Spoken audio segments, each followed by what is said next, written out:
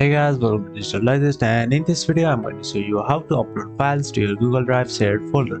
So let's get started. So the first step is to go to your Google Drive and now click on Go to Drive.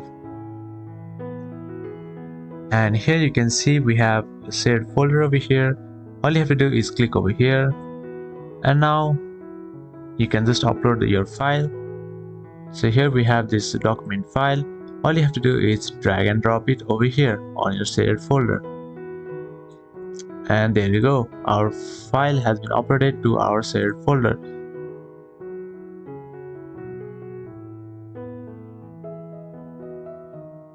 So if you are not able to upload any sort of files in your shared folder, the owner of the folder might have not given you the permission to edit or add files in this shared folder. So all you have to do is ask for the owner to make you an editor for this folder.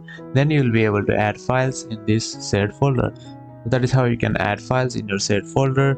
Thank you for watching this video, and I will see you on the next one. Also, don't forget to subscribe to our channel for more videos like this.